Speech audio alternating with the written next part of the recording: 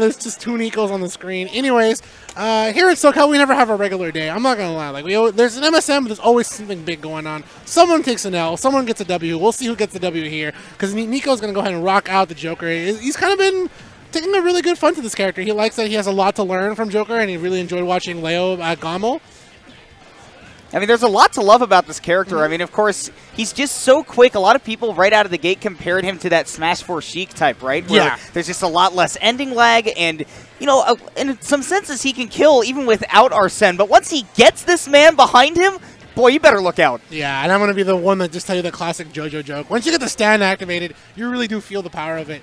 For Nicko, though, it's really accustomed to him to go get used to whip punishings as opposed to Shulk, where he was used to being more of the front man, but immediately Xzax comes in with the roller. That's something Nicko needs to respect, right? Is when you do get roller, there's the combo right after it. Yeah, I mean, especially, I mean, you were saying that, like, he's got to respect that he can get whiff punished, because even though Joker's quick, some of those moves have got some end lag on him, especially those down guns. When he was coming down, Xzax was ready to just put that roller on him and put on the hurt. Yeah, and I was talking to Nicko earlier, right? He was looking at MK Leo and how he played his Joker over at Gamo, so he's looking at some inspiration. And that's kind of one of those things he likes, right? He's known as the best Shulk, but he likes having inspiration from other players. He's able to use the Bullet Storm right there to go hit down and also hit Xzax. Really good opportunity here for Xzax, looking for the cross-up, setting up that back air. He knows what he must be going for against Nicko at that point. But now off stage, you know, Nicko has a chance to set him up at the ledge, but, you know, despite Nicko been having really good shield pressure, especially with Arsene out, he's been having trouble putting pressure on at the ledge where Joker normally really excels. Yeah, and that's kind of one thing that Xzax is kind of understanding, like, okay, if you're not gonna be at the ledge, I'm gonna have the rest of the stage to myself, come back, here's my back air, put you off the stage, some boots to the face, and that's 2v1 in stocks, man. Xzax up a whole 3 stocks. Yeah, dude, boot to the head indeed. Xzax, I mean, he's just looking so clean that you can see that he's much more familiar with this character. Yeah. I mean, that looked like a Shulk up tilt right there to just really finally get the kill. Nicko is like, all right, look, he's got a little bit of the unfamiliarity with the character, right? You can tell that it's not clicking on all cylinders like the Shulk just yet, because Xzax's defense is really good, and Nicko's got to adjust to that. But so far, got a chance to build the damage. I did like how he's going for a jab over the forward tilt. Forward tilt it does have a little bit of end lag, so you got to be careful when you're going for those moves. Jab seems to be one of the moves that you don't see a lot from Joker mains. People usually like to go for forward tilt. It's kind of fast, a little bit cooldown. Gets the jab in here. Here's the edge play. Immediately, I like the fact that Nicko, let's go to the ledge. We'll wait to see how Xzax is going to recover. Trying to learn how to better edge guard Inkling. Wow, and I love that Xzax went for that reversal there off of the ledge. Normally, he had been coming off very conservatively, but this time, knowing that Nicko has been trying to pick up these stocks there at the ledge, mixed it up. Paint was applied, man, but it wasn't ready to dry. Oh, and you almost got killed with a gun. The Bullet Storm not going to be a full storm. It's a few shots short. Yeah, man. I mean, I would be surprised if Inkling got gimped in that way. That is a beefy recovery. Yeah. All right. Ooh. Okay, good. Splat bomb to cover, but it did not land on stage like he was intending. Still bought him enough time to actually get to ledge, and that's really all he needs. He just needs that one solid hit just to finish this out. He knew he was going to commit to an aerial at that point. Usually, like we mentioned earlier, right? One of Joker's trying to game plans, go for back air to shield, possibly go for down air, right? He knows he's going for an out of shield option, so Xzax immediately know, okay, I got him on the shield pressure. I have him here. He wants my stock. He's going to go for a get off me option. He's going to go for an aerial, so I can just call it out with up smash and then proceed to the next game. And he knows that he just needs that one hit, and that's what was really impressive to me about the way that Xzax played that whole game is that he built up that damage very consistently throughout that entire game 1 without putting a lot of ink on Nicko. It was really just a whole lot of straight, clean gameplay. Yeah, and then that's what I like too. He's not really using the ink, and the one thing that I did like earlier is what everybody should be looking for is if I'm coming back to the stage and if there's an edge guard phase, I need to make sure my opponent does something so I can get back to the ledge so they don't have to go off stage themselves, and that's tossing the splat bomb. If my opponent's holding shield, that gives me time to come back on the stage. It lets me reset myself a little bit more.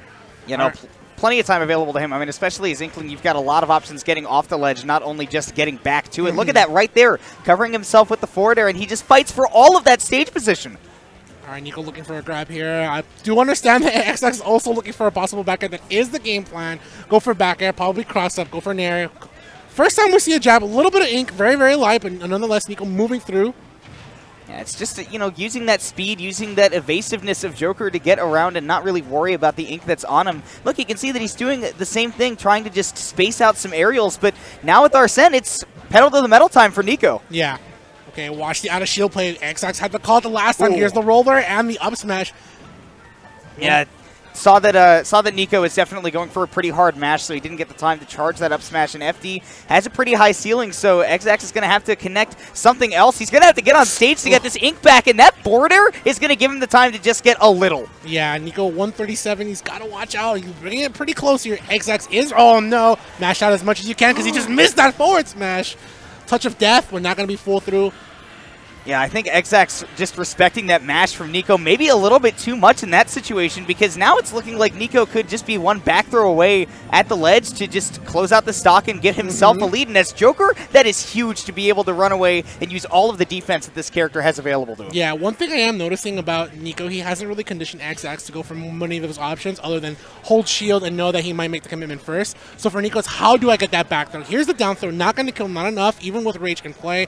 Nicko has the right DI. Careful with the ledge play. I do see that he might have been trying to go for gun there, so he can slide himself back in there, but Xzax just knows one backer away, keeps the Joker away. I mean, especially getting around that attack over on the ledge, that means that Nicko is going to have to commit to something like a roll to get around Xzax, so he had no chance to really do something at that high of a percent, but great anti-air with that up smash once again, just to get away from this stock situation. Yeah. Down throw, gets the back air, pushes this man all the way, corner carry, missing the grab though, a little bit space in that forward air.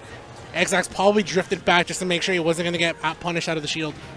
I really like that Xzax has been using a lot more jab in this game on FD. Oh my goodness, hang on, that splat bomb setting up so much. Oh, but Nicko going to fire right back. Nicko looking to make sure Xzax is not going to run with a 20 and a handshake. All right, sets up. At this point, for Nicko, he needs to start understanding that Xzax is a little jump happy. He's looking for those back airs. He wants the disjoint, the safe space to make sure every damage he gets is as safe as possible. Oh, the disrespect, man. Just catch him out of the shield while you can. Yeah, no, just right on the drop, too. It wasn't even punishing a whiff afterwards. It was just, you're going to unshield. Bam, now. Right. Chapter 2, my opponent will unshield, but Chapter 3... I will get hit by up air, bringing it 1-1, 1% on Xzax. I mean, he's definitely quickly turning it more to his favor, hopefully. I mean, like you said, once Xzax has that like 120, 130% area, all he needs to do is get Nicko up in the air, and then Inkling's juggle game will take care of the rest for you. Yeah.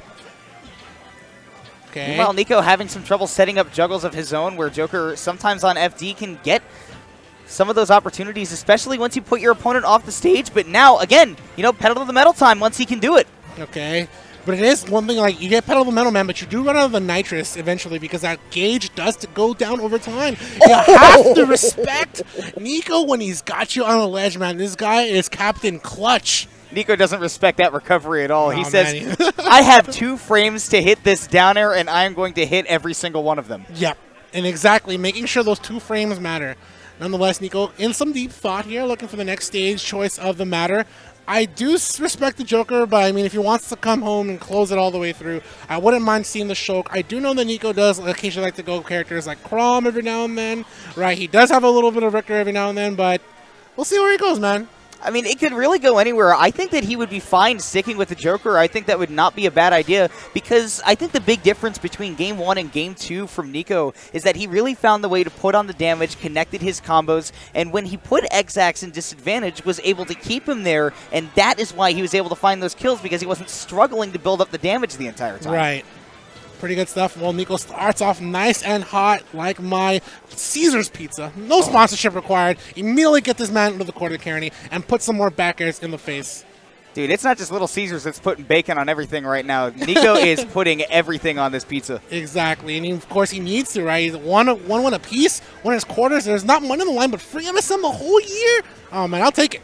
I mean, that is basically free money if you're going to be entering all of them anyways. That is a lot of dough. Yep. A lot of theoretical dough, mind you. Oh, man, can you imagine? Just enter an MSM. You didn't pay for it. You win like a $1,000 pop bonus. Like, the upcoming MSM that's going to be 200 soon. 10 MSMs away, by the way. So, yo, man, if you got that big pop bonus and you're Nicko and you got that free MSM, it's like free money. Virtually. Minus the stress, of course. But here, Nicko's not going to stress that down air confirm there and get the stock. Dude, Arsene extends your range so much. I mean, just after getting that stomp combo, which so many characters have now, and Joker even getting one of his own, that was looking like some DLC stuff right there, even if it truly is. Indeed. That's what Arsene feels like. He feels like the DLC within the character. Yeah. You're like, oh, Joker feels fine, and then Arsene comes out, and you're like, ah, there's the DLC. I understand now. All right, I like it. Trying to go for a landing neutral air that does confirm into a possible forward tilt or jab, as well as can also follow up to another grab. Ooh. So Nicko's looking for those combo options. And now Nicko's catching this aggression from Xzax. This is the situation that he's been looking for, where a lot in that game one, Xzax had the lead. Nicko wasn't able to put him on the back foot and make the Inkling approach, but now he's able to set up that defense, and every single time Xzax wants to approach, he has to go through a hail of bullets. And not only that, he didn't miss space that forward air, so he didn't drift back, so he got punished from the shield. That's what we saw the first game. He was making sure he had that space a little bit, making sure that Nicko might have been caught for going for a grab and then slip up and then get punished by something. So I feel like it's now no longer whiff versus whiff. It's Nicko's whiff versus Xzax's approach. Tries to go for a tomahawk, did not pay kindly. Yeah, do not let him catch you whiffing when he has Arsene out. That will be curtains for anybody at any percent. Okay, speaking of curtains, yeah. Splat Roller is going to close out stocks reliably, especially catching landings. That's where Xzax has been finding a lot of them and follows with that air dodge, but no follow-ups there on the platform. Just needs to reset back to the neutral in a scramble situation. Boy, I'm amazed that something brutal did not come out of that. All right, up throw gets a classic up air. I mean, the only reason why I call it classic is because it already feels that way. Another opportunity here. Take him to the skies. Not Rashido just yet. Don't count your earnings. 10 points. I won. All right. All right, Warchief. Send me the Rashido. Wrap up the stream, man. I'm sorry, man. I'm a Rashid main. You can't catch me like that. Good back air. Able to punish in that roller. Xzax was feeling a little too comfortable with that. And now that Nicko has definitely put the... Oh, okay. That's big. Arsene came out at just the wrong time. He wanted to pull out the grappling hook and instead just took to the skies. I'm telling you, man. This man preemptively already trying to end the stream, man. Just give me the free MSM. Oh, my gosh. 2 back airs, insane pressure on the shield, and a third one to knock Xzax back off stage. But Arsene is dwindling at this moment, and now, gone. Yep. All right, Nicko now knows I got to hold shield just a tad longer when the roller comes out, making sure I'm a little bit safe from it. Yo, man, thanks for the free meter. Thanks for the free stage. Get the corner carry, gun downwards. No bullet storm just yet, but catches the neutral landing there with a neutral air. Yeah, now it's all up to Nicko to just pick up one more situation at the ledge. I mean, especially if he gets Arsene, a forward tilt will do it. It's basically Little Mac forward tilt at that point, and he could just now be looking for it with the Inkling at the ledge. Just stands and waits for him. Oh, man, he just stood there menacing. It's a classic tactic. No up air for you. I got the right DI, and, of course, high percent. It can jump out. I love that splat bomb to cover the platform, but Xzax not going to find anything out of it. And Nicko is just swinging for that final kill. He says, you're light. You're at 152. Please just die already. Yep. I mean, Xzax with the same thing finally gets the back air, but Nicko put a lot of extra credit in the homework. Back air of his own off the stage. Nicko has it all to himself, man. Is it curtain call just yet? Looking for the back air, though. Yo, the fact that Xzax has brought this back to last stock and is still surviving is nuts to me. This is not a heavy character. You know what they call it, man? The will to keep on winning, and you never want to let go. Watch the spacing, but you gotta watch the down air. Xzax with a small smirk on his face. Yo, man, I saw that coming.